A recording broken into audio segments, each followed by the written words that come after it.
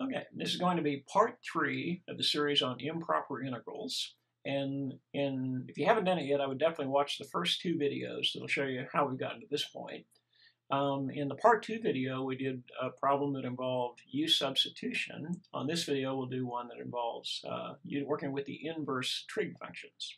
Now, the problem looks like this. We're going to start at 0, find the integral from 0 to infinity. So looking at the rules that we had before, the rules look like this. So what we'll do, this will be another case 1 type problem, and we're going to go off to the right from starting at some fixed number a off to a positive infinity, and we use these same 2 steps that we used the last time. So the first step will be on the inside in black here. We'll find the definite integral. We'll pick some number b, and we'll evaluate a definite integral from a to b. Then, once we've got that answer, we'll take the limit as b goes to infinity, and that will give us the integral all the way out to infinity. So again, if you haven't done it yet, watch the previous videos and they'll give you an idea of how this works. So let's try it on this problem. Okay, now first of all, before we get into it, let's take a look at the graph and see what this thing looked like if you graphed it. If you actually graphed it, it would look like this right here. So it's a curve, it looks kind of like this. Now we want to find the integral from 0 to positive infinity. So basically it's going to start here at 0, and it's going to go way off here to the right to a positive infinity. So what we're going to be finding will be this area under the curve on the right-hand side here.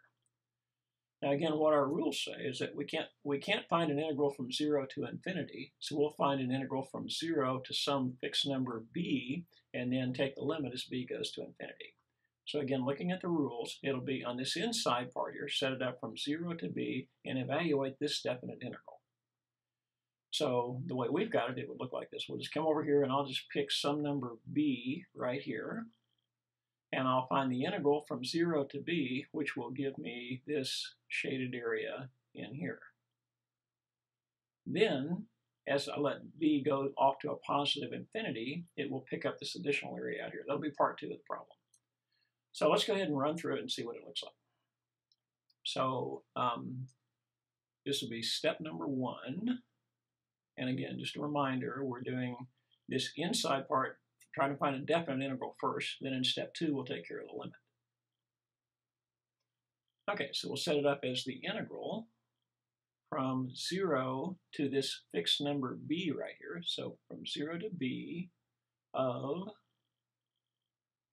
1 over 1 plus x squared dx. Now, a lot of these improper integral problems, the big trick really is, can you find the correct rule to apply when doing the integral?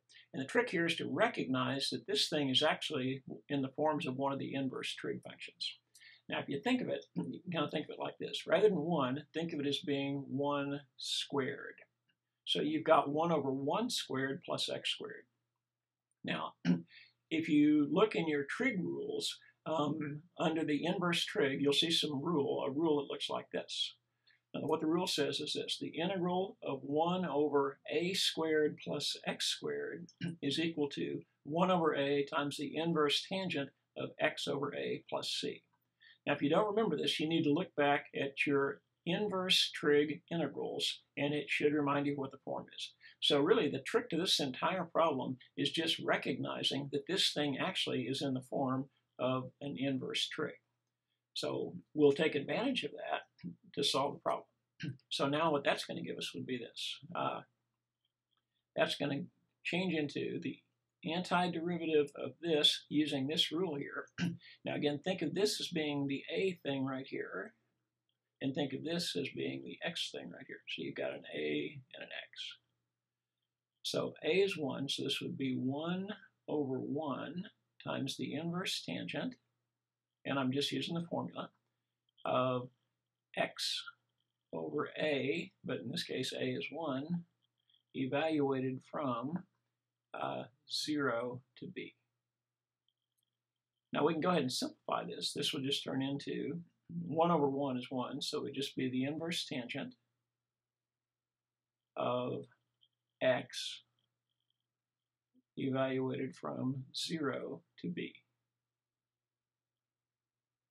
So we'll continue on through that. Now again, just in definite intervals, plug in the top number minus plug in the bottom number. So this would turn into the inverse tangent evaluated at the top number minus the inverse tangent at the bottom number, which is 0. Okay, so what that's going to get you to would be this. Now, what angle, the inverse tangent of 0 will actually turn out to be 0. So this term right here will just go to 0. So what that leaves you with is the inverse tangent of b. So what this part is, this is going to give you the area under this curve between 0 and b. So what that is, that's part 1. So let's go back and look at our rules here. Now you've done the inside part. You've got this definite integral. Now to find the answer to the problem, all you need to do is take the limit as b approaches infinity. So what that's going to do, b is going to move way off here to the right. You'll pick up this additional area over here, and you'll be done. So this will be part 2 of the problem. So now find the limit as b approaches infinity of the first part of the problem, which was the tangent, inverse tangent of b. Now, as b goes to infinity, what happens to the inverse tangent? And this is a case where it might help to just remember what the graph looks like.